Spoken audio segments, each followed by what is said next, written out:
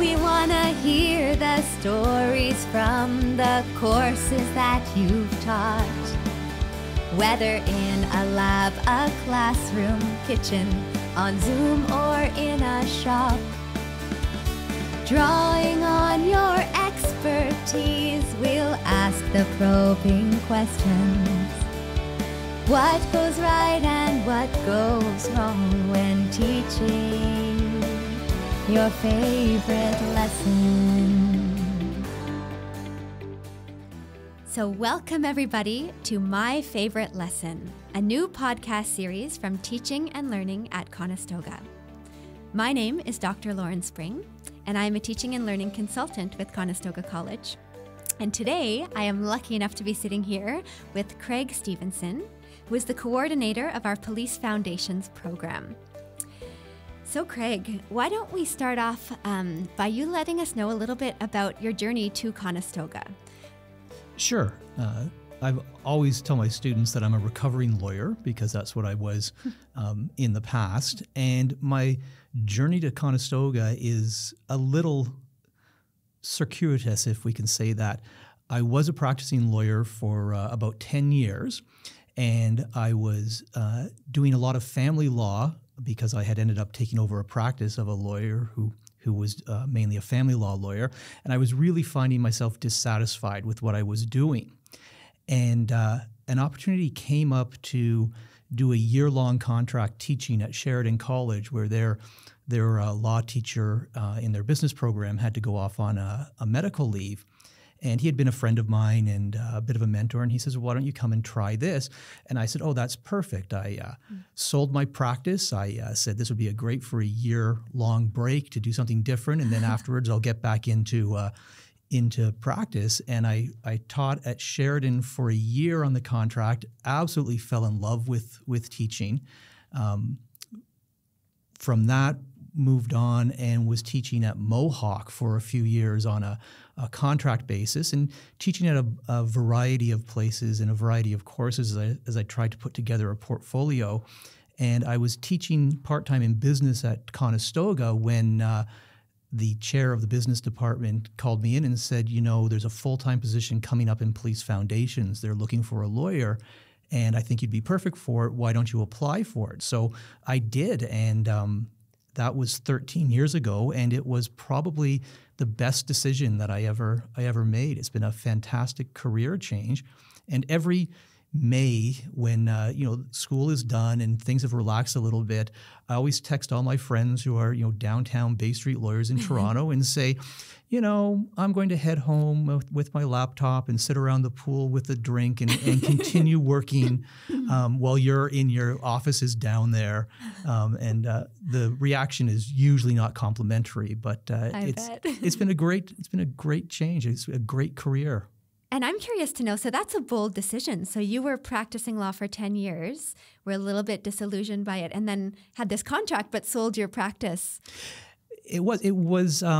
I was lucky in the support that my partner, my wife, was fully supportive of it. We were also geographically, I was working in one city and she was working in another city. So it was also in the back of our mind that it would be a good time for me to change my practice and maybe move closer to where we were living for a lifestyle reason. And then it was her who allowed me to make that bold choice. I did come back from my mother was a teacher and my father was a professor at Sheridan for years. So I had seen what the lifestyle could be like. So it was an easy decision for me in terms of this is what I want to do. And it was that conversation with my wife when she said, like, what do you want to do? I said, this is it. This is what I really, really enjoy. I've always loved the law. I didn't love the practice of law. And I think looking back at it, if I could change what I had done, I would have maybe stayed in the law but gone on and into more of a formal professorship and gone and worked at a non-governmental agency, something like that, where you do the law but you're really making a bit of a difference in the world. So this was a tremendous change for me, and as I said, the best decision I ever made. And beautiful, beautiful to have that was kind of a family decision and that support. And it sounds like you kind of had teaching in your DNA, having grown up with parents in the profession. And I wonder, you said you didn't like the practicing of law. What was it about working as a lawyer that maybe there's multiple things, but primarily, yeah, what? When you're doing something like family law, you are really working with people who are going through a tremendously bad time in their life. It is not an easy thing for people to go through a divorce or a separation and to deal with all those issues.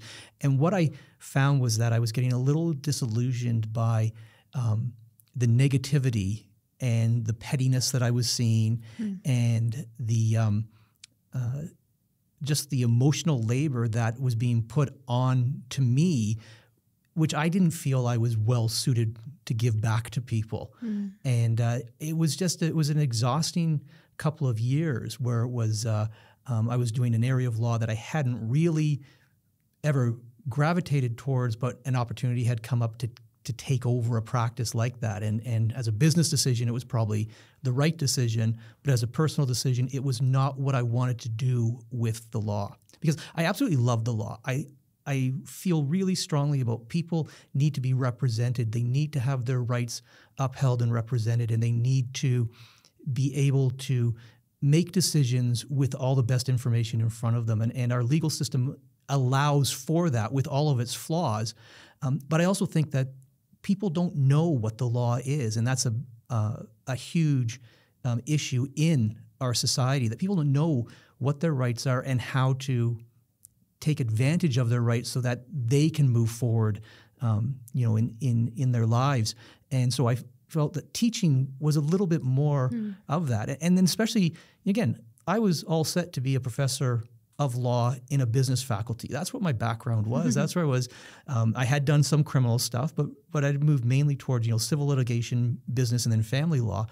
And then when I got into police foundations, I realized I had a real opportunity to teach people who have a very different mindset, because police students and police officers have a very different mindset. It's how they can deal with an incredibly stressful job, but I can give them a different perspective on what other people are seeing and what the other aspects of their profession entails. And so I really feel, maybe it's a cliche, but you want to make a difference with what you're doing. And I feel that every day I get to make a difference. And I have to say, I love this job. Coming in front of the students is the best part. And I will tell them, I said, you'll know when I'm having a bad day because you're the cheapest therapy that I've ever had. I will come in here and just let me rant for a bit, and we'll talk a bit and do it. And you get the feedback you get from the students is there's nothing better in this job than going into a class in front of students and being challenged by them and feeling that maybe you've had a real conversation with them and you think a little bit differently and maybe they'll think a little bit differently. It's a fantastic job. And that's so nicely said. And I bet a lot of faculty could probably relate to that. The beauty of the profession, right? That there's this vulnerability involved. You're exposed in a certain way in front of the class, and especially that give and take, right? When you do establish a strong relationship with students. This sort of openness, the sharing, you being open about the affective parts of your life and emotions and things you're going through also allows them to be fully human, when they come into class. And I would imagine impacts what goes on in the conversations you have and the lessons that are taught and then what they carry forward too. Yeah, I think so. And I think my philosophy has always been that teaching is a very tiring thing. When you're in front of a classroom, it's tiring. And it's hard to hold up an artifice in front of students for 2.5 hours. You have to just let your personality come through so that you can actually do the job and not exhaust yourself. And they come in and see you and then see you as a little bit human. And it does change that relationship. That's why, again, teaching students who are at this maturity level, who are, kind of expanding from high school and are coming and starting to realize that the people teaching them are people too and have something more to offer them than just facts and figures. And you can build that relationship with those students. And again, it's a very rewarding career if you're suited for it. Some people aren't. And I think that's a strength too. You have to realize what you're suited for and hopefully find something that plays to those strengths and lets you enjoy it. But it said, I have never, in 13 years at Conestoga, I have never had a day where I have not want to come into work. And I think that's a tremendous gift that I've been allowed to have. Absolutely. Yeah. And I think, a lot of people wouldn't feel that way in the careers that they've fallen into or chosen. So that is a really special thing. And I wonder, you were talking about this sort of beautiful period in students' lives. So they're, in the case of police foundations, in many cases, obviously we've got mature students as well, but in many cases, sort of are somewhat fresh out of high school, have made this career decision, work towards, applying to this program. What do you think are some of the things that might be surprising to them when they start taking courses with you or other courses in police foundations? I think they would probably be surprised to know that if I had a dream job when I was 17, it would have been to have been a graphic artist. I love art. I try to do it. I'm not sure I'm that good at it, but it's so that's something that I don't think they would realize. They probably also wouldn't realize that I used to win bar bets by being able to say anyone's name backwards. Oh my. That is very cool. It was an interesting party trick. Was this like an innate talent or? It actually came out of, it was a game my father used to play with us when we were on long car trips. That as we saw signs, you had to be able to say them backwards, or if you heard a name, then you'd have to say it backwards. And he taught us all how to say our name backwards since pretty much as long as I can remember. And so it was always something that we did. And it's a party trick. It's a little bit different way of thinking when you look at something, and that's something I don't think that my students would expect. Oh, nice. And so what are the courses that you primarily teach with Conestoga? So because I'm basically the staff lawyer in the faculty, I get to teach all of the law courses. So currently this term, for example, I'm teaching a powers and authorities course, which teaches students where the authority of a police officer comes from. And I'm also teaching a community policing course to our graduate students, and our graduating students. And I teach our investigations and evidence course, which is, again, a great course on the law of evidence and how forensics are used from the field and then taken into the court. So pretty much anything that has law in it, I've had my hand in developing the course and in teaching them. And it sounds like, these are kind of courses taught at different points in the program. So do you get to see students sort of when they're fresh and new in the program, and then as they evolve towards graduation? I do, and it's always when I became the coordinator, and our new chair, who had been the coordinator before, his philosophy, and he told me, was that he said, we're always going to try to make sure that in September, you have all of the first years. And then you will have them that term, so you will get to know them and they will get to know you. And he said, and then you will see them periodically as our sections get smaller, but you will see them again over the next year and a half after that. And so it always ends up that in first semester, I have all the first years, and then in fourth semester, I usually have all of the graduating students also. So I see them at the beginning as a group, and then I see them all again in their last semester here. Very neat. And you mentioned as the sections get smaller, is that because some folks realize that this isn't maybe the career they thought it was, or not quite for them? We actually don't lose too many that way, because students tend to be very committed to policing when they come into it. It's a very focused group. But what happens is our program is designed the first semester, much more general theoretical classes, so you have the larger lectures. And then as they go through, they're getting a more practical application of the material in the courses. So, for example, our investigation and evidence course in third semester is centered in our investigations lab. So section size has to be smaller to accommodate them into that. And as the program has grown, it's harder for me to have all the students all the time. And so I tend to, I'll see one group in third semester, I'll see half the students because and then the course that I teach them in their fourth semester, again, is more of a lecture-based course, so I can have a big group and see them all again. Very cool. And so obviously the name of this podcast series is My Favorite Lesson, and you've brought one of your favorite lessons with you today. So could you let me know maybe which course? We could start off with which course this lesson falls into, and then describe what this lesson is that you look forward to teaching every semester. Sure. This lesson would fall into our introductory law course for our students, which would be our Powers, Authorities, and Liabilities course. Okay.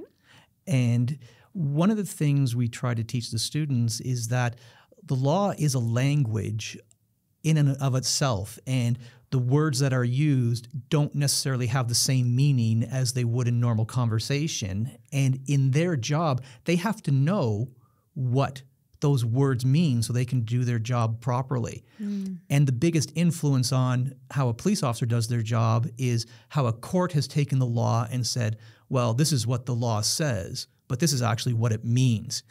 And that can be done in a beneficial way, and it can also be done in an almost in a way which is almost not understandable to people. And so the lesson that I use is a theoretical lesson which goes to the extreme of absurdity to teach them how words can be manipulated in the legal system to get to the result that you want to get to. Okay.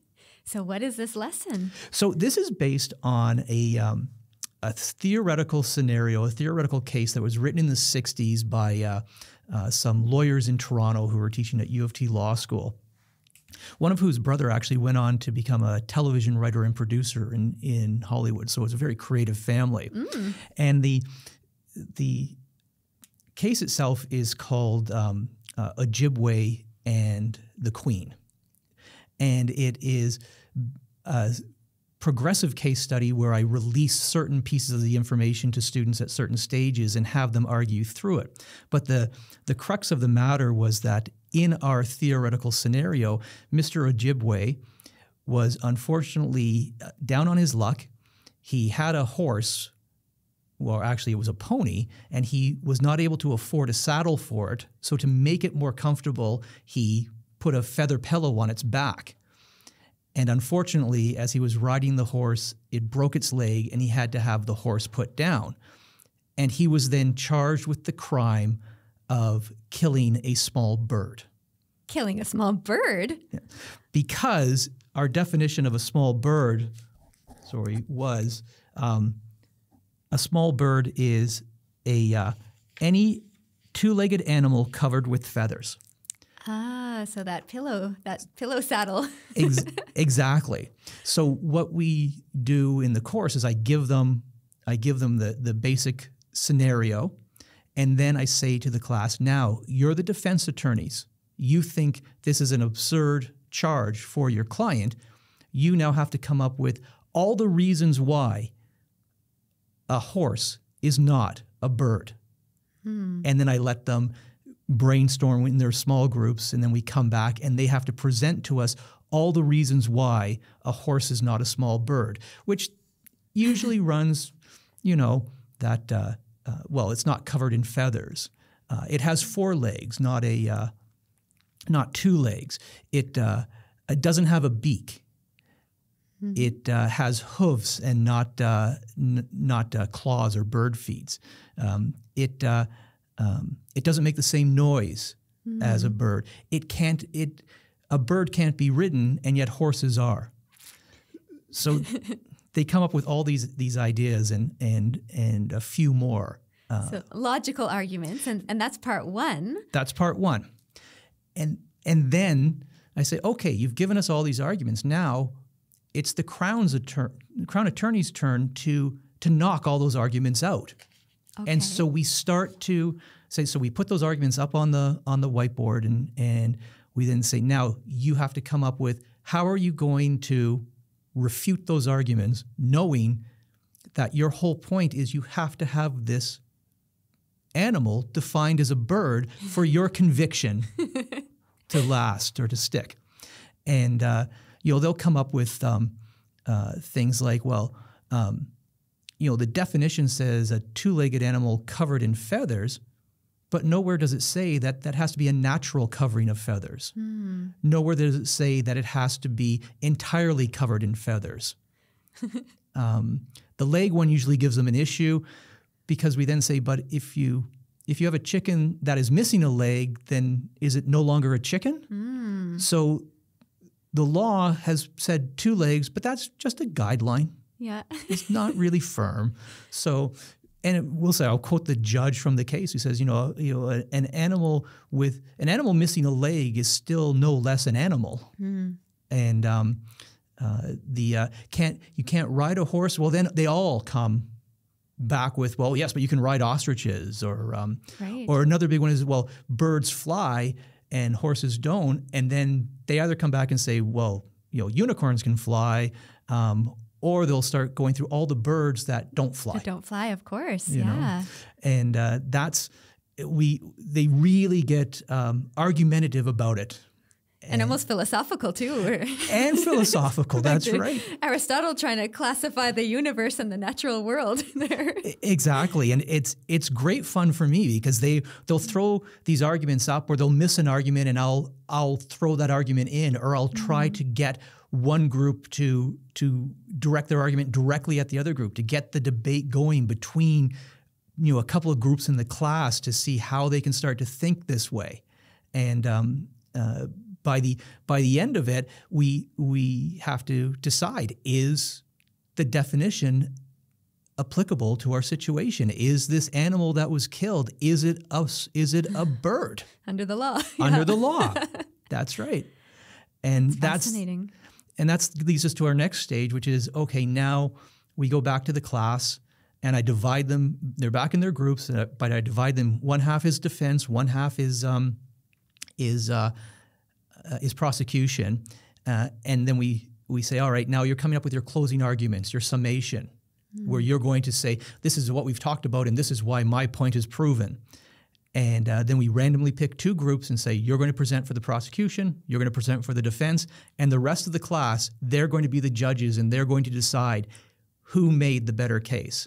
Wow. And it ends up every year, it's a little different as to which side wins. There's no certainty. Yeah, there's no certainty, and the arguments are one side is stronger than the other, or but you can also always see the students in the class.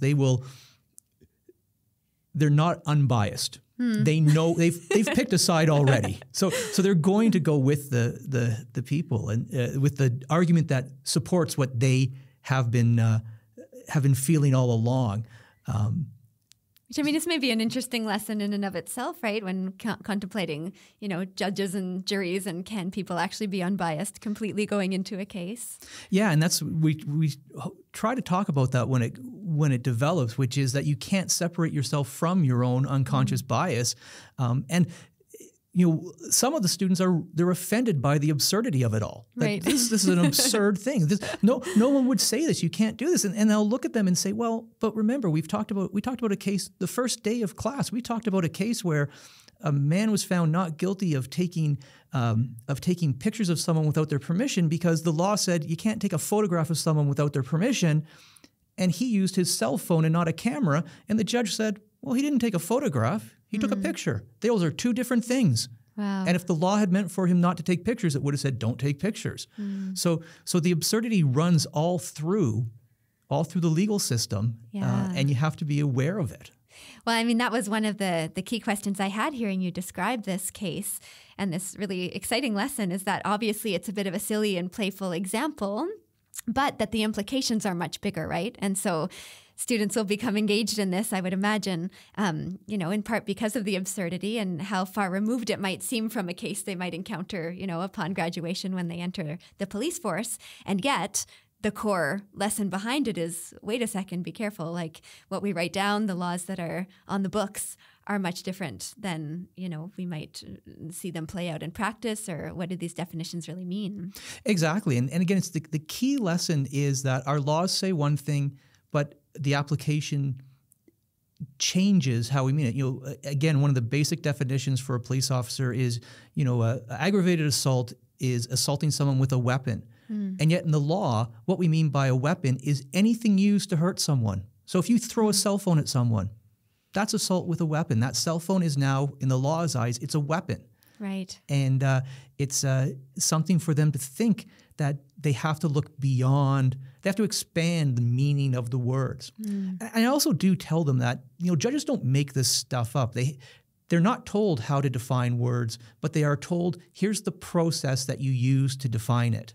So you choose one of these processes, and that's actually what a lawyer's job is many times in court. It's saying to the judge, well, here's the definition that fits my case, and here's the rule that says you should follow this definition, and here's why you should follow it. And then the other side says, no, but our other rule says you should define it this way. And it's up to the judge to decide which rule they're going to apply. Man, judges have a difficult job, huh? They do. They do. But so important. And I would imagine you were talking before too. Obviously, a lot of students coming into the program are, fresh out of high school and maybe have, a passion for justice and an idea of what policing is. To me, it seems like some of these lessons add a bit of nuance, right? That what's right and wrong and what's written on the books is not always as clear as it might seem at first blush. Exactly. And I always tell them, our first year law course, the idea is that at the end of the course, they may not agree with everything that the law says, but they should be able to understand why that interpretation or application was made.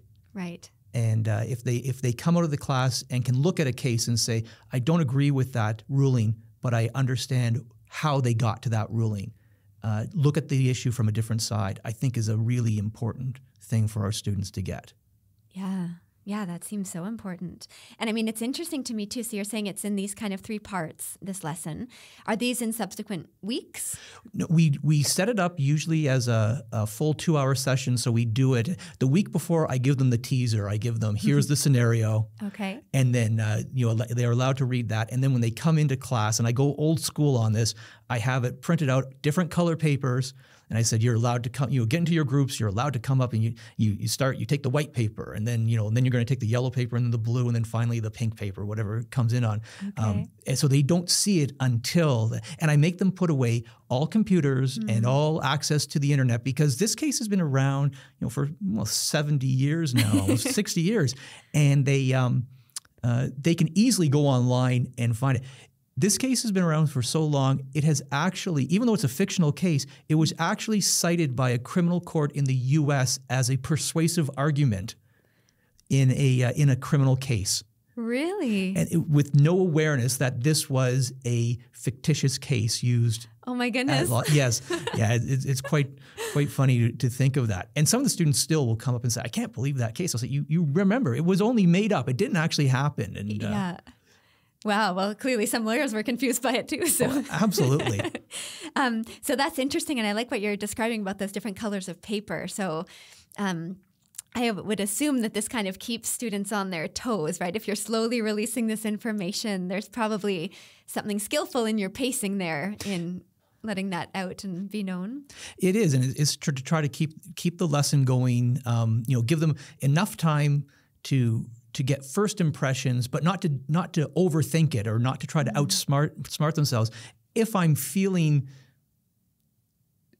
devilish, then I'll have them I'll have them switch papers halfway through and say, all right, you're going to, or if the class is too big, then I'll have them work on different parts of the case at the same time and then switch the papers and say, now you're going to argue the other side's point. So when you're writing these points down, you have to make sure that someone else can understand what you're trying to say, which they absolutely hate. They absolutely hate that because I think they're all nervous about their ability to communicate and put ideas down, and yet I find it usually they manage to do so.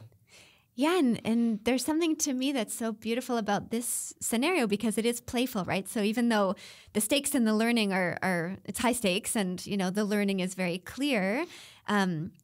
In some ways maybe a little bit less stressful because it's not, like you're saying about assault with a weapon that, is something you may read about in the news tomorrow. I think so. And I think, they come into the law courses always a little bit intimidated because it's a very serious subject. This is usually done, in the earlier part of the term. used to try to do it before Thanksgiving, so they would have something to talk about when the turkey was put on the table. Their family's asking, "Hey, what are you doing at school these days?"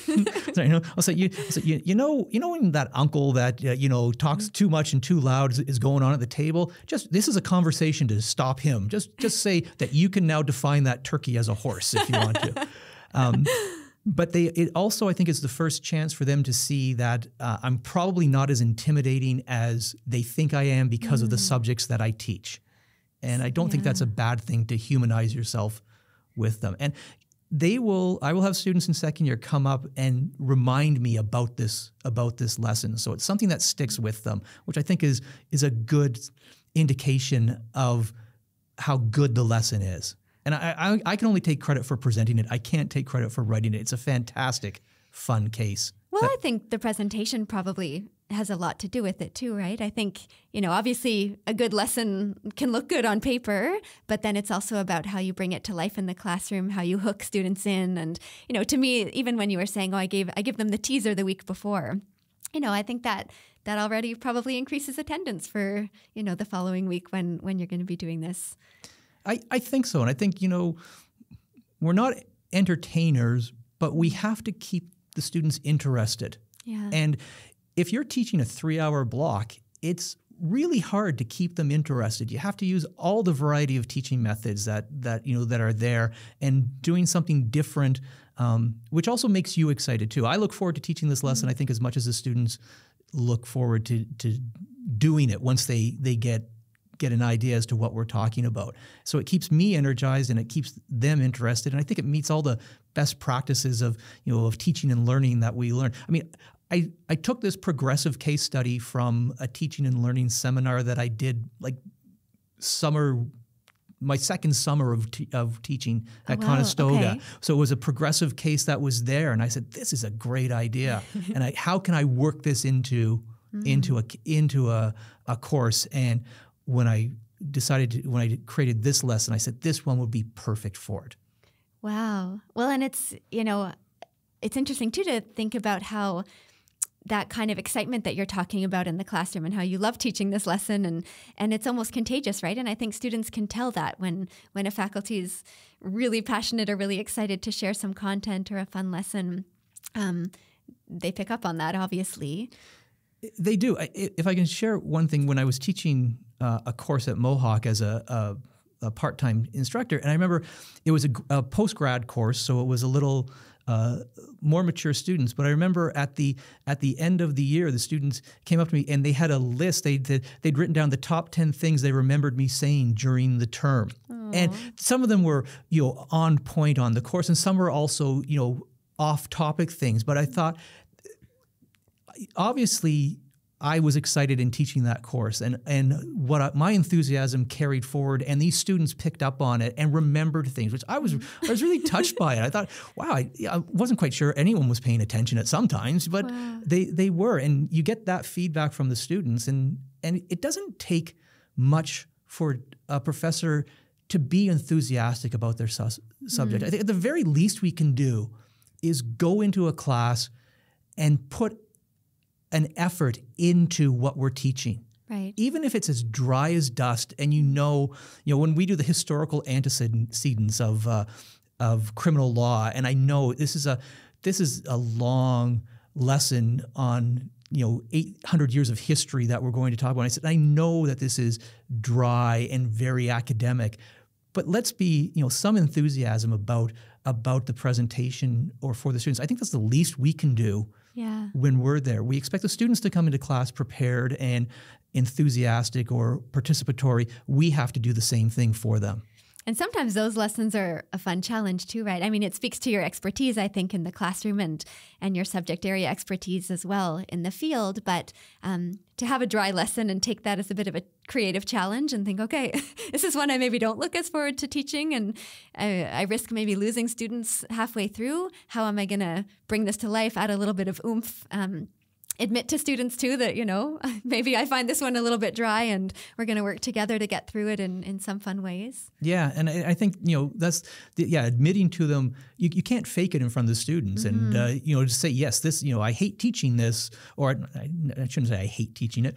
I don't this is not the most exciting subject, but we need to have this underpinning before we can move forward. So here's how we're going to look at it, and let's talk about it. And and that's again when all the stuff that we've been taught as professors through the teacher training, the teaching and learning and things. That's when you start to use that to, all right, the material itself is not going to be that grabbing for the students, but let's present it in an interesting way or get them. I do a lot of things where I put them into groups and then make them pass work from one to the other. Because I find, that way it ups their game because they know that they're going to be scrutinized by their peers, but it also keeps them that they're getting something new so answer a question, then pass it to another group. Now you have to review their answer. Now you're passing it to a third group, and that group is now going to have to present that answer. And so you're all relying on each other, and it doesn't matter what we're talking about, just the fact that they have to be alert for that, I think elevates the lesson a little bit for them. That's beautiful. And I mean, when I think about policing too and how vital kind of group cohesion would be, or, to me, if group number one is passing along what they've written and group number three is going to present it, I feel like group number one would feel some pressure that they'd want group number three to, be comfortable up there and seem competent in what group one had written.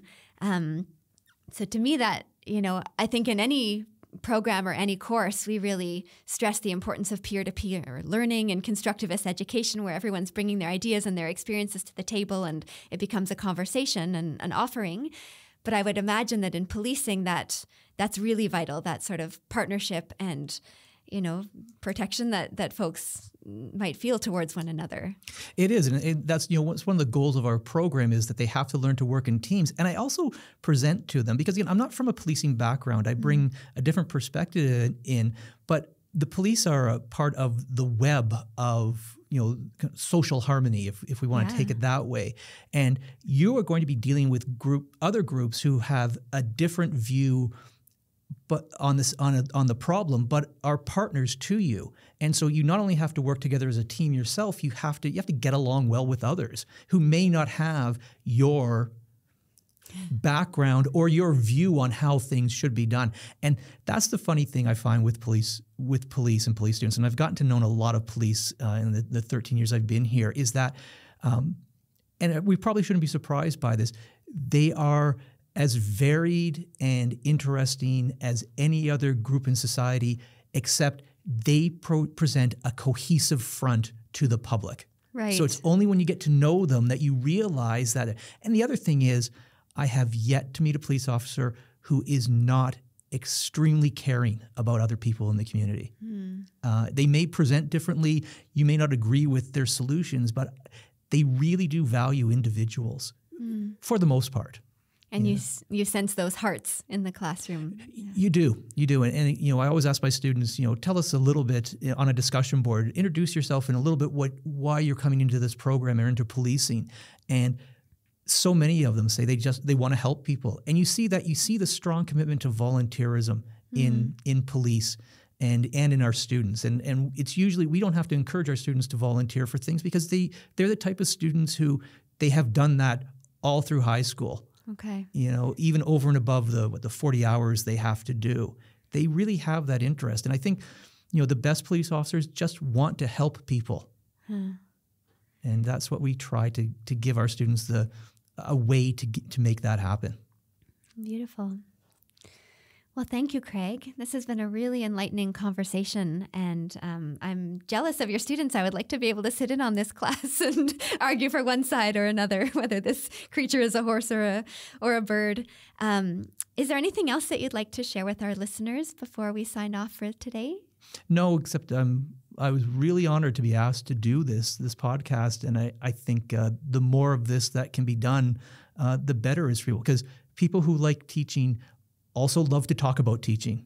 I've been told that many times when at family gatherings to stop talking, because I think once you're a teacher, you just want to share your experiences with everyone. So this is a great opportunity, and I've been looking forward to this since you invited me. And so thank you for the opportunity. Well, thank you for taking us up on the opportunity. And I think you're right. I mean, I could talk teaching all day. And there is something, really, really beautiful about the profession. And I think you've embodied a lot of that in what you've shared with us today. So thank you. You're welcome. Thank you. Well, we have come to the end of another episode of My Favorite Lesson, a podcast hosted by Teaching and Learning at Conestoga College. You can find all episodes in this series and more by following Teaching and Learning at Conestoga on YouTube. You can also find this podcast on Spotify and other places you get your podcasts. If you subscribe, you'll be notified each time a new episode becomes available. For 24/7 support for all things teaching and learning related, please check out our faculty learning hub at tlconestoga.ca. I'm Dr. Lauren Spring, reminding you, as the great bell hooks once said, that the classroom, with all its limitations, remains a location of possibility. Until next time.